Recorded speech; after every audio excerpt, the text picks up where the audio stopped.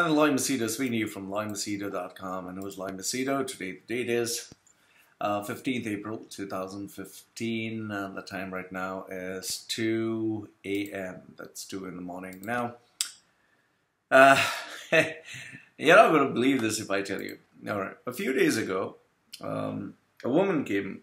A woman said she wanted to meet up with me and get her resume done because she apparently didn't have a job for a couple of months. The only job that she had was a temporary one. So I said, okay, fine, all right.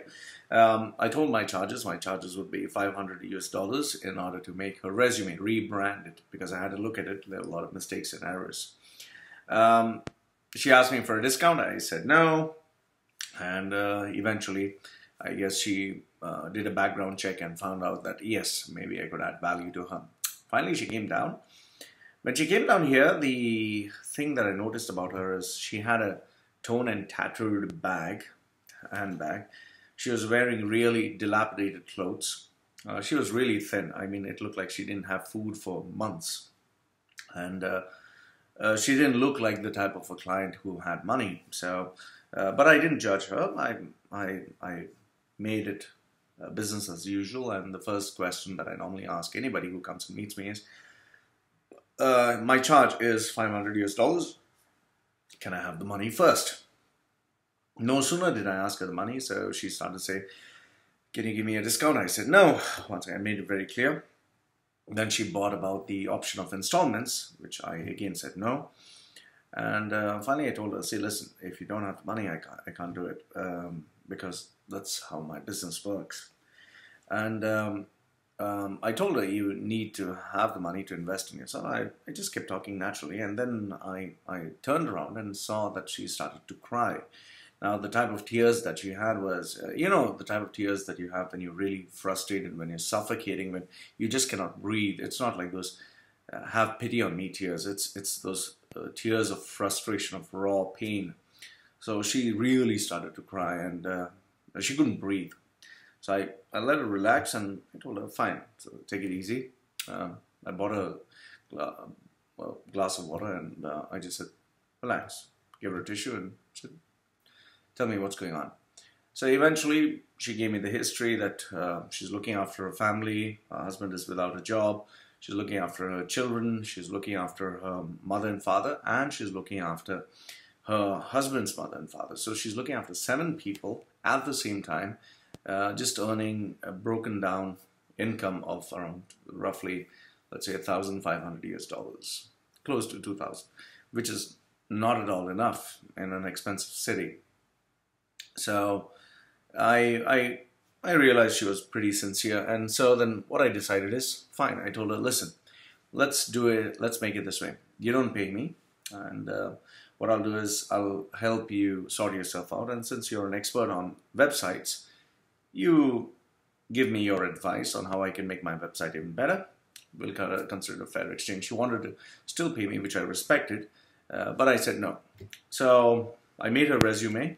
We started working on it, and I offered to make her husband's resume. I offered to train her and her husband. I offered to help them get a job, and I immediately started calling all my contacts, whoever, they're decision makers, they're people from big positions. So I started calling everyone. And I told her that we'd get you sorted out as quickly as possible.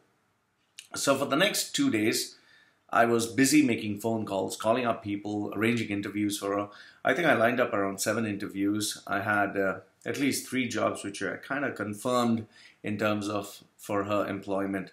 And even for her husband, I kind of looked at different options. I even had a business partner ready to invest in her if she wanted to be a business partner, so he could offer a visa for the entire family. All this in 2 days. And I tried calling her up, but she didn't pick up on day 1, so I thought she was busy. I tried calling her up on day 2, she didn't pick up. Eventually, I kind of felt something funny, because 2 days you're trying to call someone, they don't call you back. So then I tried from a different phone and a number. And when I called her from that number, she picked up. And the first question I asked her is, I've been trying to call you from 2 days. Why is it that you didn't pick up the phone? Why are you avoiding me? So at first she said, no, I was busy. But then she said, I wanted to tell you the truth. I said, yeah, please go ahead. She said, you have insulted me and you have spoiled my name. So I was like, how in the world did I insult you and how in the world did I spoil your name? Apparently, because I put up a Facebook social media request asking people to help out, give her a job without stating her name, identity, nothing. I never stated her name, never stated her identity. Nobody knows who she is. By doing that, apparently I have insulted her and spoiled her name. And because I put a blog, I have my daily blog where I put these incidents and events and happenings. And she said, anybody who knows me, who would read that, would know it's me, and that would spoil my name, and that would spoil my family's name, or whatever.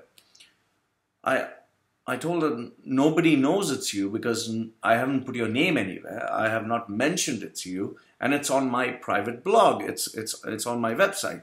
She's saying, yeah, my family also, I've told my family about you, so they'll also check your website, they'll check this incident, and they'll know it's me. Now, just imagine this. A person who doesn't have money to make ends meet, who doesn't have money to pay for services, who wants a job, who doesn't have a life, who is worried about her husband not having a job. I'm trying to help her get a job, trying to help her husband get a job, trying to train them, trying to offer my services for free, calling on my contacts, convincing them that they should employ these people and putting my reputation on the line. And all that it doesn't matter. All that doesn't matter. All she could identify is me spoiling her name.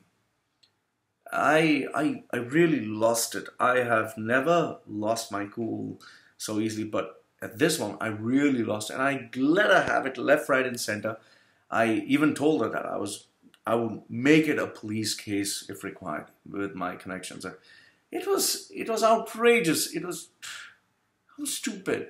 I mean, I couldn't believe that, you genuinely helped someone. You genuinely, from your heart of hearts, want to help someone, want to do something worthwhile, and they cherry pick one episode which is not at all related to them, and they blow it out of proportions and they brand you as a bad guy. She had the audacity to even ignore my calls, to be ungrateful, and to, to slam up a accusation that I was spoiling her name. What fucking name do you have if you don't have food to eat? You're worried about what the world thinks about you. You're worried about what society thinks about you. When you don't have food to eat, money, when you don't have food, when you don't have money to provide for your children, when you don't have money to look after your family, and you're worried what the world thinks about you. And the best part of the whole thing is, I never even revealed her name. I never revealed her identity, her nationality, nothing about her. Nobody knows who she is. I was absolutely stunned. In fact, all my contacts, when I spoke to them and told them about this incident, they said the reason why she is having a pathetic life, the reason why she's having all these problems is because of this mentality, is because of this attitude of hers, is because of this stupidity. That is why people like her will never succeed, will never succeed. And I can assure you this much. I mean, I'm going out of the way calling up directors of companies, calling up vice presidents, calling up owners of companies and telling them, this is a poor lady, please help her, as a favor for me. Just give her a job, try her out. And I convince them to say yes. And all she can do is identify, cherry pick one incident of me writing a blog, writing an article where I have asked people to help out. And she considers this as spoiling her name. So end result, I give out to her. I told her she must pay, although I didn't charge her the full amount, just charged her a small nominal amount. And I told her, finish, that's it, go at peace. Don't ever call me again. Don't ever get in touch with me. Nothing. She offered to help and she wanted to explain herself. I'm not interested. I'm really not interested. So this is the reason. This is the reason I hate helping the poor. I hate helping such people. I hate offering my services for free. Charity is bullshit. And that is why I don't want to help people, because there are these ungrateful, pathetic-minded people. And that is why they are suffering. That is why they are like this. And that is why they don't deserve to be helped. And I don't want to help such people. I don't want to help. And they're pathetic, absolutely pathetic. And it's a shame. It's a shame that people are like this. It's a shame that her family has to suffer like this because of her ignorance. And you know, I'm just so disgusted. Honestly, I wanted to help. I really wanted to. I really felt bad. But even after the incident happened, I still thought maybe I should help. But the fact of the matter is, it's like you know, trying to put your hand into sewage. If you put your hand, you're going to smell of shit anyway. So why put your hand in the first place? I decided no more. I didn't want to deal with this person anymore. And that is the reason. This is exactly the reason why I don't like helping people for free. I don't want to help anybody for free. And that is why I don't believe in helping the poor. This is not the first time it has happened. It has always happened.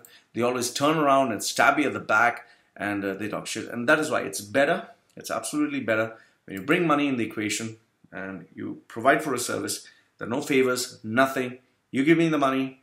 I've done the job. That's it. Goodbye. I don't want to know you anymore. So Loy from LoyMachedo.com and who's LoyMachedo.com telling you this shocking incident that really has justified why I do not help the poor. I really, really find it pathetic. And I cannot believe that I had to meet a person like this. I wish her all the best. I really hope you succeed. You find somebody who helps you. But I don't want to know people like this. I really don't want to know people like this. In fact, nobody knows who I'm talking about. And she still makes a big deal about it. Now, when you don't have money, when you don't have a job, when you don't have any means to survive, let's see how much people care about your name, your reputation, and all the bullshit from anonymous articles, which nobody knows is written about you. You can keep your ego and shove it up your ass. That's what. Loy from LoyMachedo.com and who's LoyMachedo.com, you know, sharing with you this absolutely disgusting and disturbing incident of people who don't deserve to be helped. Let me know what you think. Loy from LoyMachedo.com and who's LoyMachedo.com. Signing off for now. Goodbye.